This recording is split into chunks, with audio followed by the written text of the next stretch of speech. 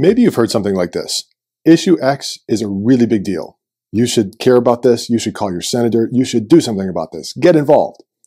So we kind of step back and say, well, why should I care about that, issue X, Y, or Z? And as a Catholic, what's really like a large framework for how to understand how the church views things of great importance? So these are actually what's called the 7 principles of Catholic social teaching.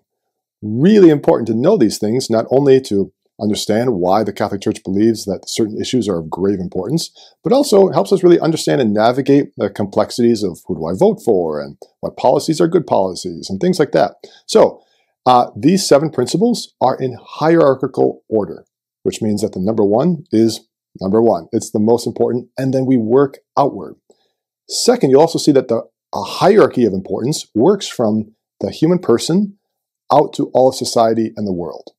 So if we get that order, you understand a great deal of how the Catholic Church understands what things are of great importance and why.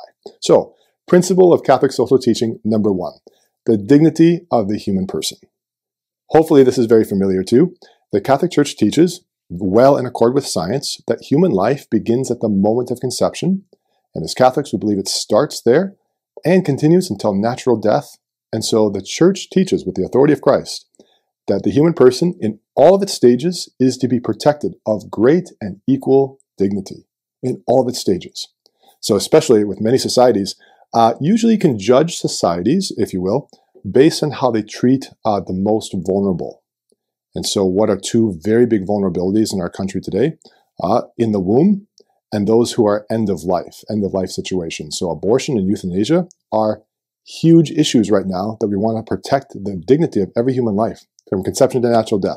Okay, we work out from principle number 1 to principle number 2. Principle number 2 is the call to family and communion.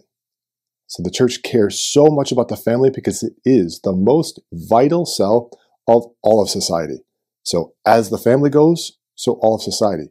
So the dignity of family, keeping that essential, like there's rights to parents, rights of parents to educate, rights of parents to teach their children the ways of morality, etc.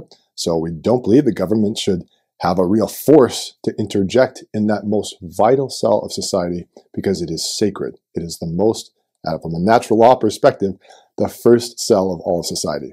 Principle number 3 are families and people have rights and responsibilities. So the Church doesn't just say, hey, we have rights, but we also have responsibilities. As persons, we are charged to be able to love everyone in truth of heart. Principle number 4 is the option for the poor and vulnerable. Again, hopefully you can see how we're working outwards. The option for the poor and vulnerable is not only from Scripture, but it's also something that the Creator has just instilled in us that we must love. We must have a love for neighbor, especially those who are disenfranchised, vulnerable, do not have adequate resources, etc. So we actually see this as a vital importance to be a Catholic and how to vote and how to understand that we must care for people other than just ourselves. Principle number 5 is the dignity of work and the rights of workers. So the dignity of work and the rights of workers. This is actually a big point of conversion for me personally. I was an econ major in college, and it was actually a point of conversion for me to realize that the Catholic Church teaches that the economy exists for people, not people for the economy. What does that mean? Well, it means that people who can work should work. The Scripture says if you don't work, you can't eat. So we actually want everyone to work, and there's a dignity to work. Jesus Christ lived in Nazareth for 30 years working. So God loves work. But also there are rights of workers too. The right to employment, the right to a good wage, the rights to private property, the right to economic initiative, etc. So the 2 work hand in hand. Principle number 6 is what's called solidarity, which means every one of us, regardless of our place or country of origin or difference, are all part of a big human family. We actually want to see everyone on this world as part of a larger whole, of which I'm a part. So we should care about what's happening in Africa, what's happening in Ukraine, what's happening in Russia, because we're all part of the human family together. Principle and last principle, number 7, is care for God's creation, It's not like this is the most unimportant of ones, but it is, again, working out from the person outward. And so just as principle number 6 is solidarity, our human family, we're all part of that. Principle number 7 is we all have a common home, which is this environment, which is this world. And we should have a real care and stewardship for the resources that God has given us. This is being good stewards of creation.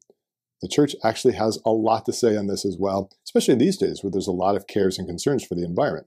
So all this to say, hopefully you see the logic of how a Catholic should think on the various issues, the 7 principles of Catholic social teaching, of which there's a hierarchy going from the inside or from the human person out to all of society and the world. God bless you.